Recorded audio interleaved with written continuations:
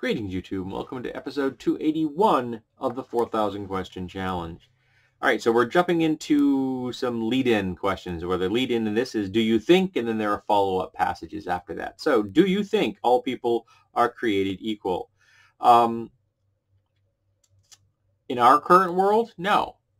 Because if you're created black in America, if you come out of the womb black in America, you're going to have a much different experience than a white guy. And if you're a white woman, you're going to have a much different experience from that of a white man or even a black man. And if you're gay or trans, you're going to have a much different experience than a straight or cis person. So no, we aren't. I think equality is what we should be striving for, but until we have eradicated social conservatism, we're not going to get there. Do you think most people are either born good or bad? No, I do not. The rare exception are people who have some kind of genetic brain disorder that prevents them from behaving in a societally healthy way. There are people who have genetic disorders that mean they can't function in society ethically or morally, and they're dangerous. But the vast majority of people who commit evil do so because they want to, because it's cheap and easy. Do you think it is a sin to live in sin? Fuck no, I do not. I think that sin is an outdated concept. Yeah, no. Do you think all, most, some, or no political candidates are pathological liars? I think that all politicians lie to an extent, even if it's by omission. Like the most ethical, moral candidate I can think of ever was Bernie Sanders, as far as presidential levels. And AOC seems to be really quite good. And I'm sure that there have been a handful of others. But I'm sure that they've lied through omission, if nothing else. Because, unfortunately, sometimes that's what they have to do to get into a position of power to change the world. Which is a sad indictment of the political system. Do you think the ends usually justify the means? No.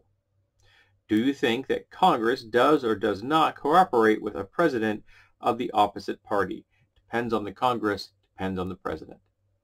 We had a pretty decent president in Obama, and the Congress stymied him at every chance. We have currently, at the time of this filming, a shit given in power. And Moscow Mitch is preventing anything being done by the Democrats. So it goes both ways. Sorry, I put on my eye.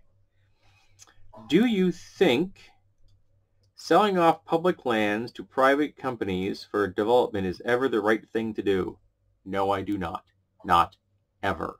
In fact, I would make far more lands public in the sense that they would be prevented from being privately exploited. We need to protect more land, not less. Do you think government should regulate any industries? Hell yes. All of them. All of the industries. Some need a whole lot more regulation. Some maybe just a little. And here actually this jumps right into another lead-in section.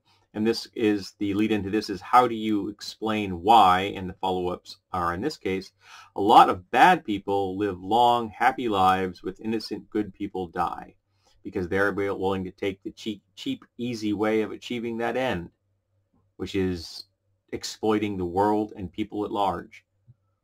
They're willing to be unethical and immoral because they're greedy and selfish. Not that complex.